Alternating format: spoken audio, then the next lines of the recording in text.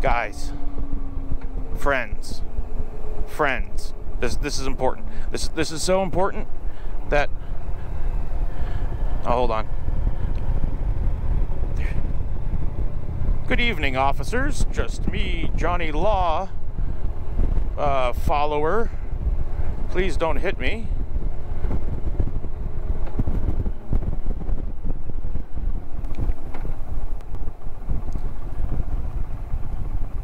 Okay, as I was saying, guys.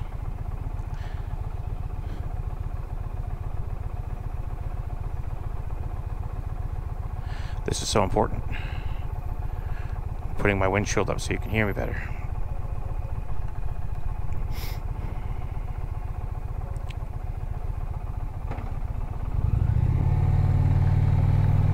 Are you judging me because I was self-conscious next to the cop? About motovlogging next to the cop? You're judging me, aren't you? I know you are. Anyway, guys, okay, listen to me. I'm worrying you're not listening to me. Listen to me, okay? If you own an Indian Challenger or a Pursuit, I need you to listen. Loosen your clutch cable, like almost assuredly. Well, maybe not a Pursuit, maybe not a 22 Pursuit, but if you have a 20 or a 21 Challenger, I need you to listen to me. I'm worried you're not listening to me. You need to listen to me. Loosen your clutch cable. Like, if you think it's properly adjusted, you probably should just like loosen it a little bit. Because I have 12,000 miles on this Challenger. I've crossed the country on it. I thought my clutch was like in a pretty decent place, but I did think it was a finicky clutch. If you go on Facebook or like I would say, you know, the Challenger forums, but the Challenger is too late model of a bike. There's no Challenger forums because forums don't exist anymore. There's only Challenger Facebook groups, but I digress. If you go on a Challenger Facebook group and you look up, just type in, go to the little search bar on the top of the little blue page there, and you type in clutch, right? You'll see a ton of people complaining about the clutches on these bikes, saying they're finicky, saying they pop out, saying they wear out quickly, saying that they just generally suck. They do have like a really aggressive throw. Like the friction zone is very small and it's like pretty far out on the clutch compared to some other bikes. And you know, I had always read that. That's what I assumed to be the truth. You know, I you know, had just kind of learned to live with how finicky and weird this clutch was. And you know, I've done mountain road switchbacks on it, and you know, it had gotten to where it was groaning a little bit here and there, you know, as I would start to let it out. But you know, I ride a lot. I got used to it. I've never really, you know, thought anything was really wrong with it. Now, I did know that checking, you know, this bike is a little different than some other metrics you may have had in the past. Like normally, how you check, you know, clutch tension, or how I've always checked clutch cable tension, is to, you know, kind of grab the cable and pull it away from the control and, you know, kind of look at that gap. You know, you should have like a 1/4 inch gap. And I have always known, you know, you should have like a loose clutch cable, you know, you should have a little bit of play in it.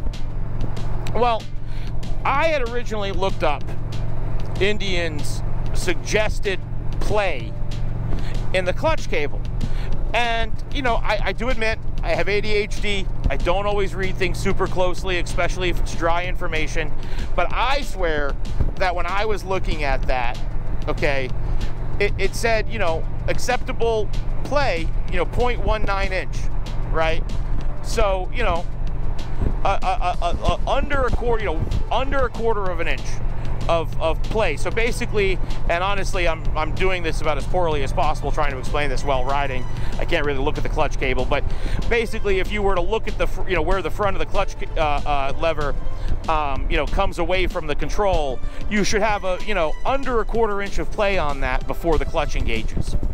And you know, that's what mine showed. If you looked under the bike where the, you know, the clutch cable is and where the two adjustment nuts are, you know, the part of the clutch cable that's visible, you could totally, you know, see it on you know, you could totally, you know, move it on mine. It had a little bit of play in it. So I thought my clutch was good. Well, you know, I was looking up online the other day, and somebody was talking in one of the forums about their clutch burning out awfully quickly, and one of the other members, who happens to be Brandon White, the guy that runs the Mad Monkey race team, who also has like basically the best tuning shop for Challengers, and I'm going to be sending my ECU to him very soon. You know, he said, oh, you know, loosen your clutch cable. Your clutch cable is definitely too tight if you're burning up clutches. He said basically every Challenger has too tight of a clutch cable because the stock numbers are way too low.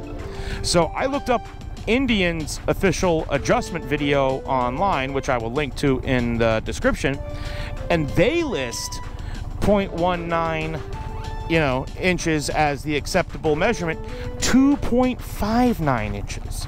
So they basically say that the acceptable swing of this thing could be literally from under a 1/4 inch to almost 0.6, well over half an inch of play, which would be ludicrous. Your lever would feel like it wasn't even hooked up. But so basically Indian's number is so wide of a span that it's bordering on non-informative. I mean, they basically say, I don't know, things should be loose. So I went under the bike and loosened it way up and kind of did what he suggested, which was to loosen it to what I thought was about as loose as I would ever make a clutch lever, and then went a little past that and then tightened it back up. And I gotta tell you, I got a whole new clutch. It engages so much more firmly. I actually thought this bike shifted easy before. Now the shifts are like so smooth and feel so well engaged. I no longer get any groaning from the clutch at low speed, and it feels a lot more responsive. Even just on a regular old launch without a bunch of power added, like it feels like it grabs more positively. It feels like the friction zone's a little wider. So yeah, if you are having issues with a finicky, weird clutch on your Challenger, loosen that clutch cable, baby. 2 12mm wrenches, all you need. Pretty easy little process. Definitely worth checking out. You can tell right away that you fixed something when you do it. So you'll know. If that was the problem. But anyway, as always, keep your head up, boys.